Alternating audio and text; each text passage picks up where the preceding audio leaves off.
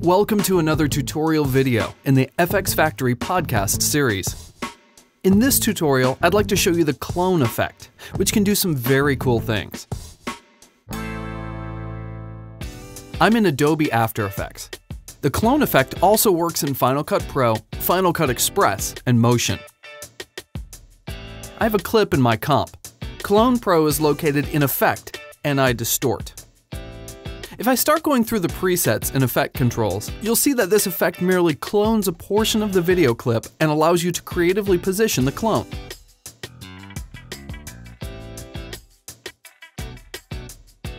The two handy targets on my video clip allow me to easily change the source and the destination of my clone.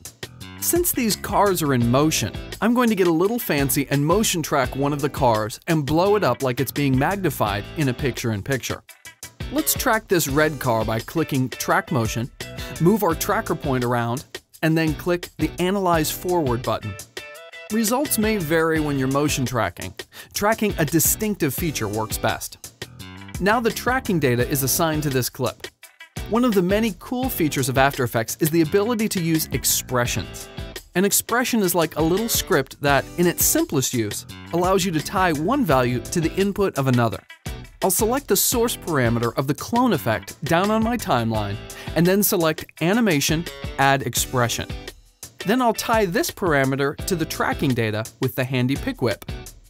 Now the clone effect picture-in-picture window I've created has the red car in it the whole time because the motion tracker is feeding it the tracking data. Now I'll reposition my clone effect. I have complete control over size, shape, opacity, and even the softness of the edge. Remember that you can read more about any of these settings in the online help by clicking on the FxFactory logo. To finish up my effect, I'm going to create a composite. I'll duplicate this whole clip. On the bottom clip, I'll delete the clone effect and return the clip to normal. On our top clip, I'll set the clone's compositing mode to Exclude, which will just turn off the source and leave only our clone on the screen. Now I can add effects to each clip independently. I'll add some color correction to our clone to make it ultra vivid and saturated. I'll use the FxFactory Spotlight plugin on my bottom footage to add a dramatic vignette. I'll desaturate it to turn it to black and white. To finish up, I'll add some text to make this look like a racing promo for TV.